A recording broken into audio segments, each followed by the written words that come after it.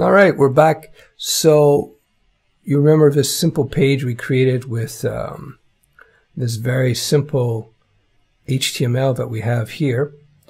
And then we were looking at this much more complex page, which has images and video and all kinds of stuff like that, drop-down menus.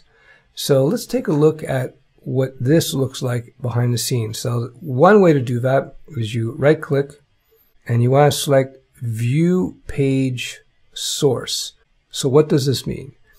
It basically means show me the source of this page, or in other words, show me what creates this page.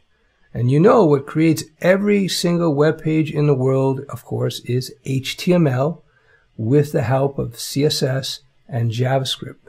But you need that basic HTML. So let's view the page source. So here is all the code that's used to generate the Studio Web homepage. Now, there is a lot of code in here, and trust me, it's complex. Even experienced web developers, web designers would have to look through this. There's a mixture of code in here. There's a lot of HTML, there's some JavaScript, and there is some CSS as well. So I just wanted to give you an idea of what it looks like. So let me zoom in a bit. Your first clue that this is an HTML page is the first line here. Number one, you see doc type HTML. So what does this mean?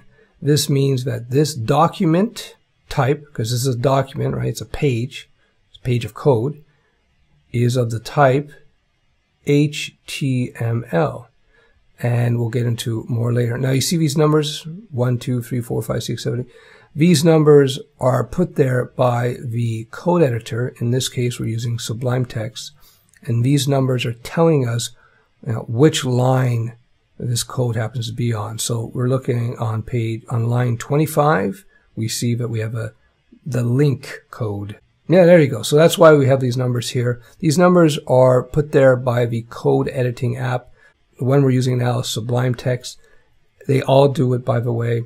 They just have the numbers there just to make it easier for you to know where you are in the code. So you might say to your buddy, hey, check out line number 49 and look at the code there. So it just makes it easy to identify.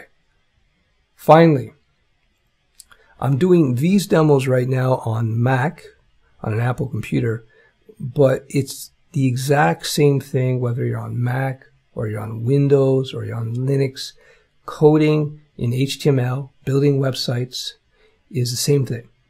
There is no difference. HTML, CSS, JavaScript, all the computer languages, in fact, all of them, not just the web design computer languages. The web design computer languages are HTML, CSS, and JavaScript, but all computer languages can be written on, can be used on any computer, whether it be Mac, Windows, Linux, or even Chromebooks, whatever.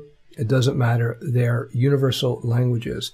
The only reason I'm using Mac now is because it's just convenient for me. I use the Mac. I have better hardware here.